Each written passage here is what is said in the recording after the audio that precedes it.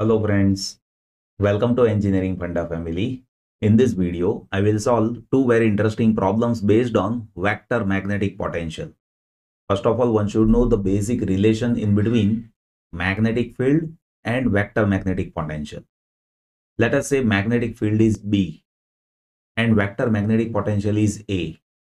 Then B is equals to del cross A, means magnetic field is curl of vector magnetic potential. So that relation that one should know, magnetic field is curl of vector magnetic potential, right? Now let us solve first question of this video. See, in first question, the line integral of vector magnetic potential A around boundary of surface S represents what? So we need to identify what is line integral of vector magnetic potential. So here we are dealing with to understand calculation of line integral of vector magnetic potential. See, here we have line integral, and line integral that can be converted into surface integral using Stokes theorem. So as per Stokes theorem, if you have line integral of function, then you can convert that in terms of surface integral using curl of function, right? So curl of function surface integration is line integration of that function. That is what one can derive based on Stokes theorem, right? Now here if you observe, see, we have del cross A, that is magnetic field.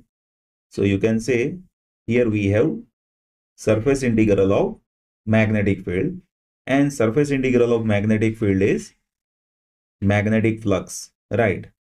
Surface integral of magnetic field is magnetic flux. So line integral of vector magnetic potential is magnetic flux. So one can say option A is correct option over here, right?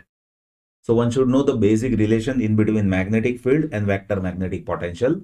B is equals to del cross A, right? Now I will solve second question. In second question, the magnetic vector potential in a region is defined by vector A, that is e to the power minus y sine of x in AZ direction, an infinitely long conductor having a cross-sectional area of 5 mm square and carrying a DC current of 5 ampere in the y direction, and that is passing as per shown in figure. So here we have been given figure where current I, that is having value of 5 ampere, and it is there in the direction of y direction. We need to determine the expression for magnetic field and force per unit length. Here we have been given with vector magnetic potential. From vector magnetic potential, we can identify magnetic field, right? One should know magnetic field, that is del cross A, where A is vector magnetic potential. How to identify cross multiplication? For Cartesian coordinates, one can identify that as per AX, AY, AZ, del by del X, del by del Y, del by del Z, and here vector A, that is having AZ component only. So X and Y components are 0. Z component is e to the power minus y sine of x. Once we solve this, we can have expression for magnetic field B, right? So let us solve this. See here, AX, that we need to solve first. So AX into del by del y of this. So del by del y of e to the power minus y sine x minus del by del z of this, that is 0. After that we have minus AY. Now with minus AY, we have del by del x of this, right? We have del by del x of this, that is e to the power minus y sine x, and minus del by del z of 0, so that is 0.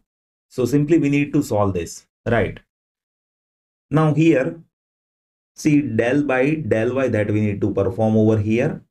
So del by del y of e to the power minus y, that is minus e to the power minus y, and sine x is constant. So here we have minus e to the power minus y sine x in AX direction, right? And here, see, del by del x of sine x that we need to perform, that is cos x.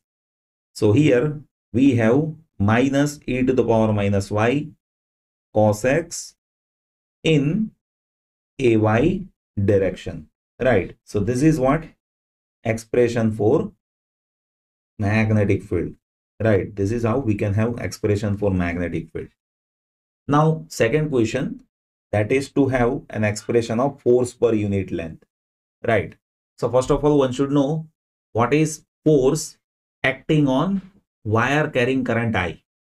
Force is equals to IDL cross B, right?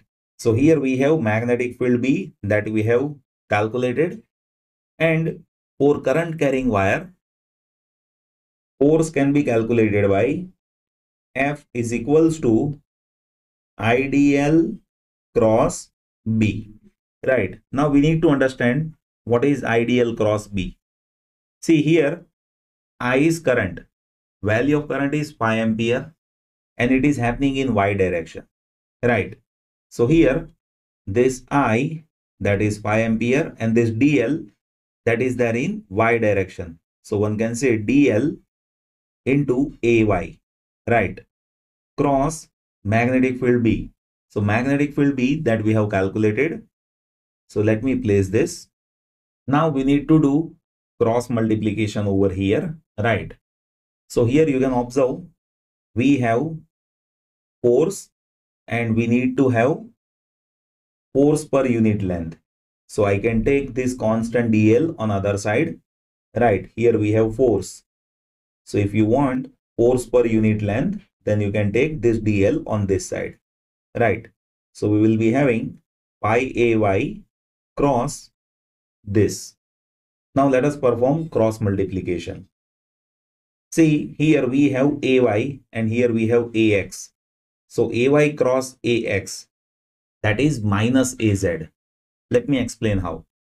See, as and when you want to calculate cross product, then you need to write XYZ, XYZ, and if you go in this direction, then another quantity that will be positive. Like you see here we have YX. So if you go Y to X, then this is opposite to this direction, means it will be minus Z, right? So here we have phi into this constant, right, into the direction which is minus AZ, right? That is this cross multiplication. Now another cross multiplication is there where you see AY cross AY is there, and one should know AY cross AY, that is 0, right? So force per unit length, that is this only, where this minus minus, that is getting plus. So one can say phi e to the power minus y sine x in the direction of AZ, that is force per unit length for this particular case. I hope now you are having fair enough idea about what is vector magnetic potential. See, vector magnetic potential and magnetic field relation, that one should know. Magnetic field is del cross A, where A is vector magnetic potential and B is magnetic field. Still, if anything that I would like to share, just note it down in comment section. I'll be happy to help you. Thank you so much for watching this video.